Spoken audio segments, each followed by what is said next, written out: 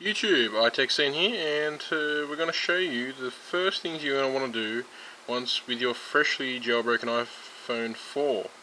So first thing, open up CYDIA. You're going to wait for this to load, which like normal is going to take forever. Sort of spinning, saying loading data. Now once it's up, I'm just going to cancel that. Okay, and wait for it to load. Now, one of the first things you're going to want to do is, just ignore that for a second, is to go into feature packages. This is a must-have for any iPhone. This makes life so much easier. Waiting. It's taking its time.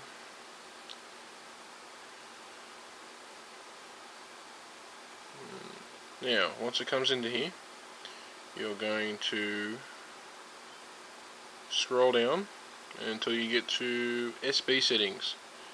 Now, must have. I could not live without this. So you're going to go install, and then I already have it, so it doesn't need to be done. And once you hit confirm at the top, it'll install, and then you'll get out. Now what this does is it allows you to add this little power settings to the top bar. You see what I did? I simply with my finger slide it across the top, this popped down, and this allows you to turn your 3G on, off, Wi-Fi off, brightness. Really great for power settings. Processors allows you to, even though now we've got multitasking on the iOS 4, but this used to be pretty useful. So we'll get back out of that. Now that's you can also add it so you can set up how much RAM you got free, and the time, date, and percentage of Wi-Fi, and percentage battery and whatnot. See, alright, which is very useful. Now we'll go back into CYDIA and wait for it to load again.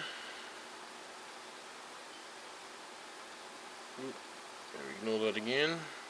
I turned my internet off. 1 second. Turn that back on. Alright, go back into CYDIA. Loading. Bear with me, guys. Ignore temporarily. Now we'll just wait for CYDIA to load again. And you're going to go back into feature packages, and again wait for that to load.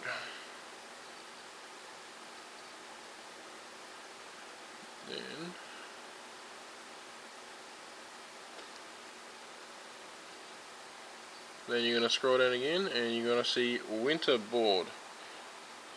This is for putting themes on and basically customizing the way your iPhone looks. So select, install, and do the same thing again, and when you're done, it'll be added to your springboard. Now that is also if you want to customize, themes, wallpapers, video backgrounds, whatever.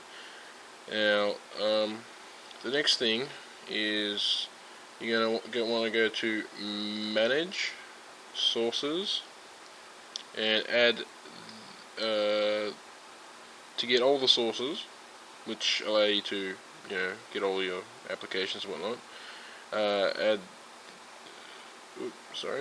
You go edit, add. Now you're going to add apt dot pwncenter.com/. Now you add that source. It's going to verify, and that is what you add to get all the sources. Now you're going to wait for that to download and install, or update sources, and it's going.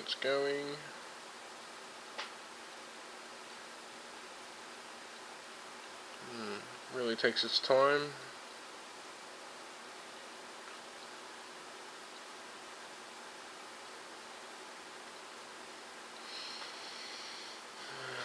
I'm just going to pause it here, guys. It's taking a while. Yep, sorry about that, guys. We had a bit of a malfunction. Now, once it's installed, it'll pop up like that in your enter by user sources.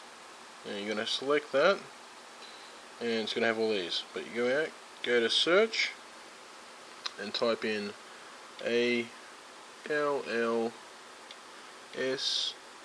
all sources, right there. And you want to look that up. Select it. Then you want to hit install and confirm.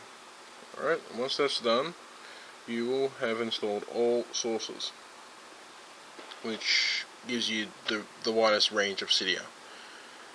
Alright, so that's basically the few things that you really need to. Oh, hang on 1 second, one more. Go back into manage, and you're going to want to add another source, which is CYDIA.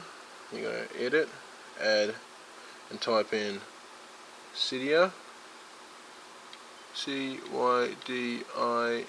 All these sources will be in the description, by the way. .haculo, HACKULO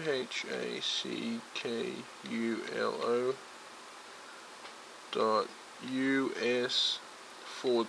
Now you add that source, and it will say something like copyright infringement or something. Now you'll say add anyway, and once that's done, you will. I've already done it, so don't need to.